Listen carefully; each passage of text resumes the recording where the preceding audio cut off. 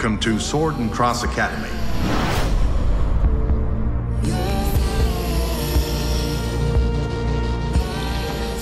Hey, wait.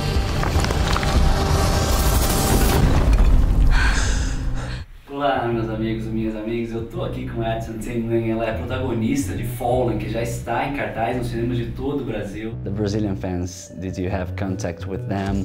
Oh, well, yeah, I mean, I had contact with the Brazilian fans as soon as I was cast. I mean, that's like something that's very cool about social media. So I really couldn't be happier than to be here to witness them seeing the film for the first time. You had contact with the book before reading the screenplay, right?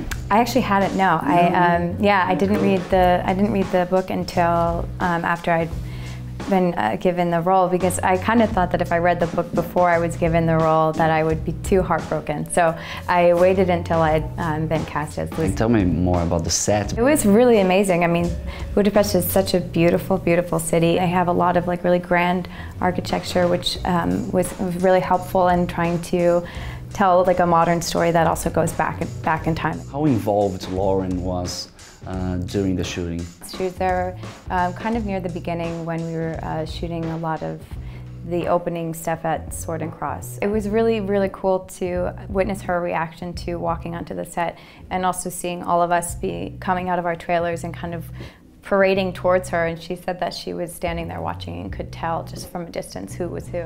You got it bad, huh? Everything's connected to Daniel somehow. What's wrong? I just can't get past it. There is something between us. I love you. Estou aqui com Lauren Kate, ela que é autora do livro Fallen e também é produtora executiva do filme, Lauren.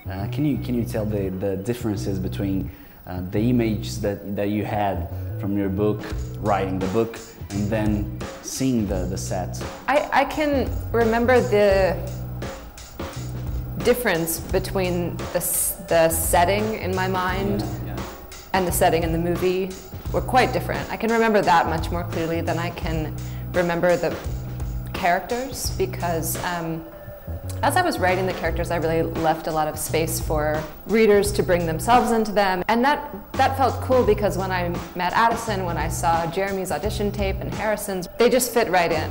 There was no rift for me. Everybody was just perfectly cast. I was really happy with the cast.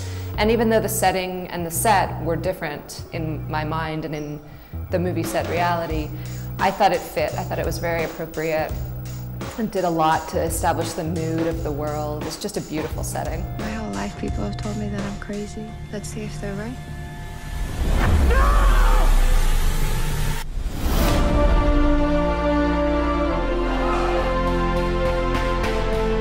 How is this possible? We've been in love for thousands of years. You didn't tell her? There's this curse. You fall in love, and then all it takes is a kiss, and she's gone.